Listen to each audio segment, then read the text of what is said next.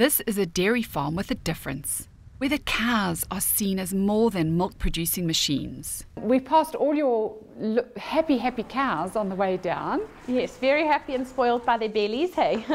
How many do you have in total? We have 45 now, including babies, moms, dry cows, and every single one is named with a T, except for our twins, they with M's because they were different.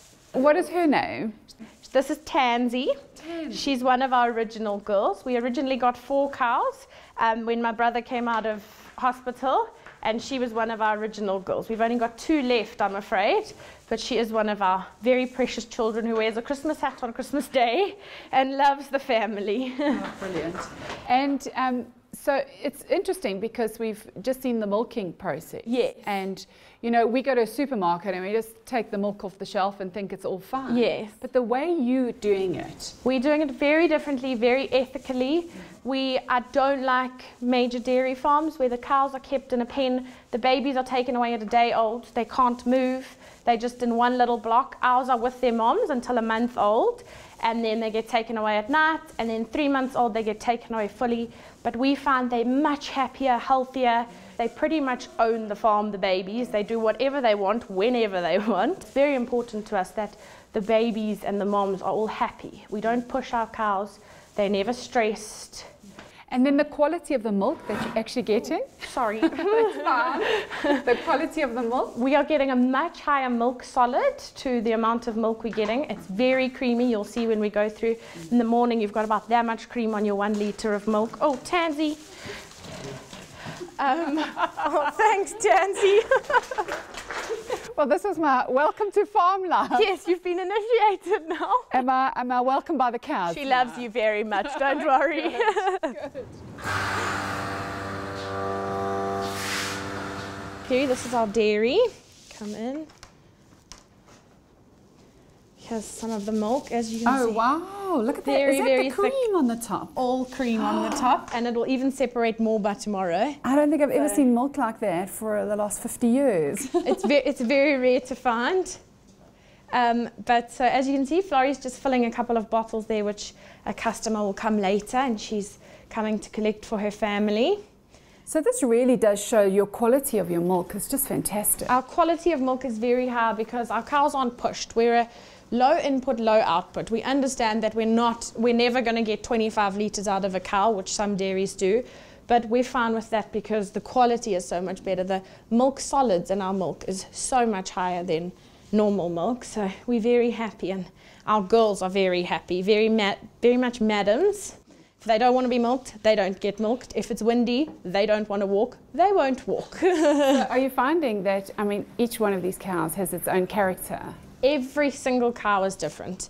All of them, I know them very well now. I've worked with them for half a year.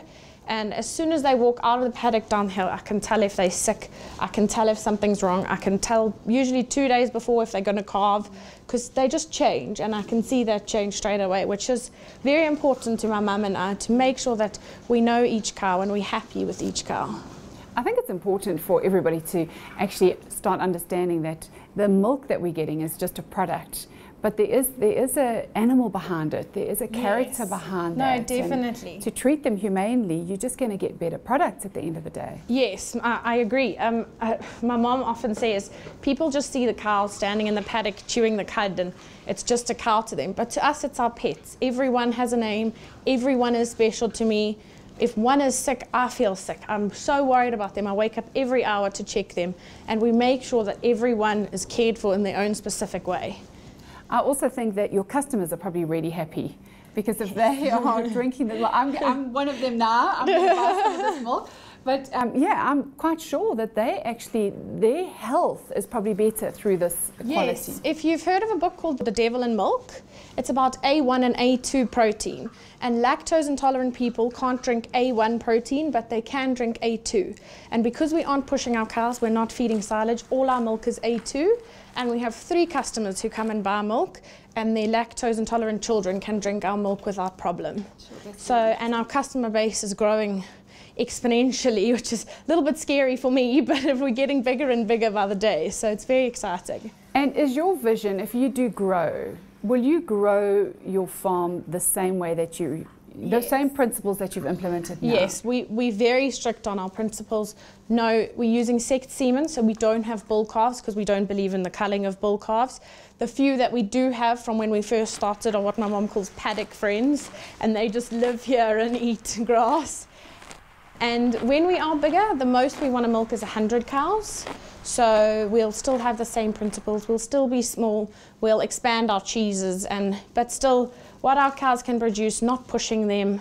If they drop during winter, they drop. We'll just have less product. Abby, I'd love to taste some of this milk. Of course, here we go. We've got some warm, fresh from the cows this morning. Excellent. There we go, creamy and delicious. Enjoy. Thank you. Thank you. It's quite sweet when it's warm. It tastes delicious. It really tastes delicious. I mean, it doesn't even, there's no smell or anything. I was expecting like a... You kind of think it's going to smell like a cow, but it doesn't. It's just like normal milk. Oh no, it's delicious. I think you could drink a lot of this, so... Yes, it's my nephew's favourite thing. I think he probably drinks about 1 litre a day when he visits us. It really goes down so nicely. Yes. Now, if one of the cows is ill, because this is not pasteurised, does that get passed down as well? No, we're very careful about our cows. We have teat wash, teat guard, everything. The only thing they can get is mastitis, and it's just a little bug that gets in. But we have a mastitis checking cup, and if there's the slightest chance to have mastitis, we don't use that milk, it gets thrown away. And then SCC counts, TB, contagious abortion, they checked for once a year. So they're clean, they're happy, they're healthy. We make sure of it, yeah. Well, it tastes awesome. And you've also got some yogurt here. Yes, I've got some yogurt straining there. We strain our yogurt the traditional way through muslin cloth. So it's heated in a big cheese vat, cooled down, wrapped in blankets overnight, all nice and warm so the cultures work. And then it's strained through muslin cloth, traditional, old-fashioned, going back in time. I was going to say, so this is really taking us back, but really bringing the nutrition back into our food. Yes, there's no bad stuff in there. It's just the live cultures. So it's a really good probiotic. It's healthy. It's full fat.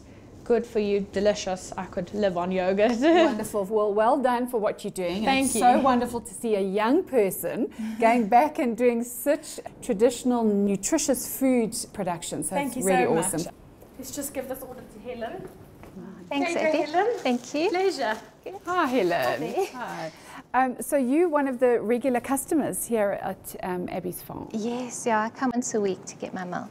And what benefit has it had for, you know, have you seen a benefit in drinking this milk? Definitely, especially with my daughters. The one especially, she was intolerant, dairy intolerant, and she used to get terrible sinus, and she even got bronchopneumonia. And when I put her onto this milk, she can drink as much of it as she wants. She's completely fine with it. You know, it's just because it's in its natural state. Yes, and it's so wonderful to hear that, because most people say, you know, if there's a problem with the children with allergies, cut out dairy. Exactly. And here you're having dairy. Exactly. Well, the doctors told us that my daughter was dairy intolerant and she wouldn't be able to ever have dairy, and I didn't want to accept that. You know, so that's That's wonderful. Thank you so much. Okay, no, please. Well, enjoy. Okay, thank you.